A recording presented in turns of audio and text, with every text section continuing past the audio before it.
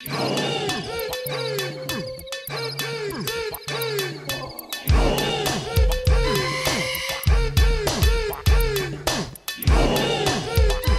here today on our Free the Mushrooms log inoculation day, where we are freeing the mushrooms. We are creating an abundance of food using wood and fungal spores so that we can feed our families through the winter months, through the spring, through every season. So come check it out and join us as we look at mushroom log cultivation.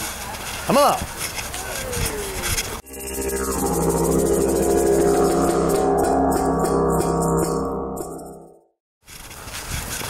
This is a pretty efficient little team we got going. Once you get a few people doing this, it's pretty fast to do like 100 or more logs. For about $60 worth of spawn and a whole lot of labor, we've got ourselves probably a few hundred pounds of mushrooms that are growing here. Basically what we're doing is we are drilling holes in the logs to fit the grain spawn that are in these little plugs.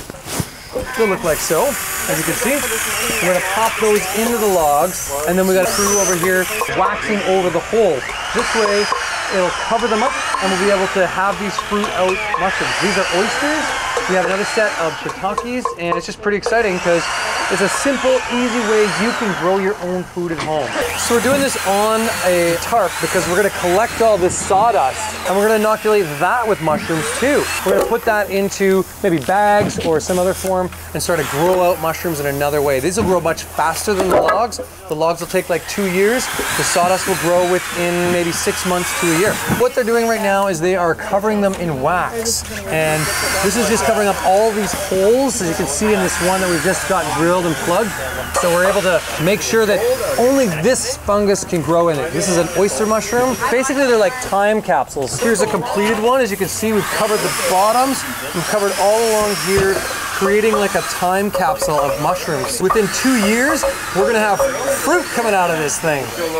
In this case, oyster mushrooms, and these will last between 5 to 10 years. So we've got about 5 to 10 years of fruit. If we want to make these into a fruiting faster, we'll do what's called forced fruiting, which means we'll stick them and submerge them in water for about 24 hours, and then that'll shock the mushrooms and it'll make the fruit come out faster. So we can do this if we grow like, 200 of these logs. We might do every 2 weeks during the fall and the spring, force fruit a few of them so that we've got continual oyster mushrooms coming through the whole season. So literally, the weight of this log is maybe about, 10 pounds. We could probably grow about 6 pounds of mushrooms on that. We've got a number of different types of spawn. So these ones are shiitakes. These ones are oysters that we're doing right now. Both are done in the same method.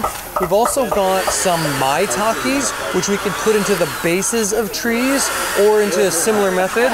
And we've got some reishi. So we're gonna inoculate a bunch with all of these different types. The reishi should be done into stumps, but there is a whole kind of key to that. So, it's easy to print off these sheets where we've got each different type of mushroom that grows in what type of tree. For example, right now we're working with alders. We're gonna be able to grow the shiitakes, the oysters, and the turkey tails really well on those. Whereas the reishi, we're gonna need like a maple or a plum or an oak or a cherry. Picking the right tree for the right mushroom is what we gotta do, but it's really easy. There's so many different places you can get these. These ones are from Puget Sound Exotics, and they're based out of Washington. And as you can see, it's a grain spawn that is mixed with these dowels and then grown out on these dowels as food. Once they get into the log, they're gonna start to use the wood in the log as their food. Now these have to be fresh logs. You can't have old logs because they gotta be fresh or the other funguses have not taken them over. So we harvested these about a week ago and we're now plugging them up, and it's gonna be 1.5 to 2 years before we start to see fruit. Here I have a bag of grain spawn done into a sawdust. We're gonna use this as a mulch in our garden beds. So we might take mulch wood chips or something like this. We've got all these different kinds, and start to sprinkle this into them and then layer more wood chips on top. What'll happen is they'll start to cultivate those wood chips and will grow out mushrooms. This could be a really nice way to symbiotically create food from mushrooms in your garden, either in the pathways or mulch over top of the beds. All we gotta do is get some of these types of grain spawns, and there's a number of places we can get them from, and just start adding them into our food forest, so to speak. So growing food doesn't just have to be vegetables. There's plenty of fungi that we can grow in plenty of different ways.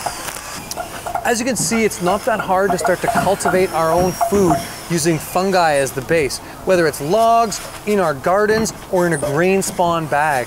These are all simple and easy ways to create an abundance of food in our diet. Hope you get out and try this, and if you want to learn more, there is so much information on this type of stuff. This is just a little brain hook for you to check in and find new ways to make food, sovereignty, an empowered path for you.